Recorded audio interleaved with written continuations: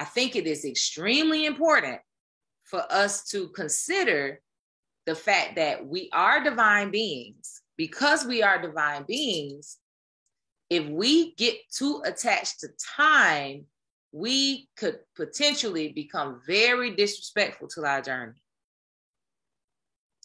There are things we can miss that if we weren't so pressed, we weren't in such a rush, we weren't grieving time. Some people grieve time. Oh, all that time I wasted.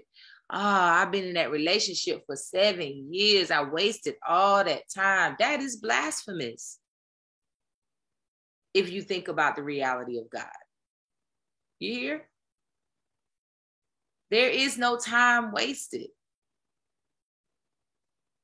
Let us make sure that we are respectful of our divinely ordered journey. Yes, there are things that we need to work on, we need to improve, but don't devalue the experience that showed you what you need to improve. There's still value in every single experience that you've gone through. All is divinely ordered. Don't grieve time. Don't chase time. Stop rushing so much, because in your rush, you're missing stuff. And you wonder why you keep having to go through that thing over and over and over again. You keep on having to go through that same thing over and over and over again. Slow down the process. You'll see. God will show you. That just happened to me today. You know, I have a situation where I'm dealing with a person that has certain tendencies, and I oftentimes just ignore it, brush it on because of time. Like, I ain't got time. You know what I'm saying? Like, I ain't got time for that. I ain't got time to even, let me just ignore it. I ain't got time for it. Right? So today, though, I slowed down and I did not ignore it. I did not ignore what was happening. And Most High showed me something. And it guided me on how I should deal with that person and what I should say.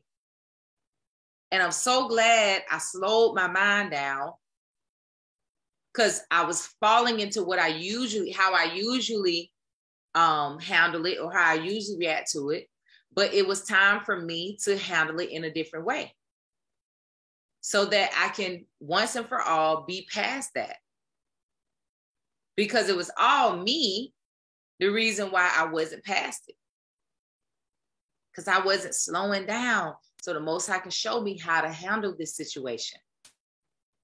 We tend to want to hurry up and ignore it, hurry up and get over it, hurry up and, like, no, relax. Relax. It's like we be in the gym, we working out, and we know it's like, oh, I want to get through this. Hold on. To build that muscle, you got to slow it down. Slow that thing down a little bit. Let it build. Let yourself learn. So that slowing of the pace is very important on our divinely ordered journey.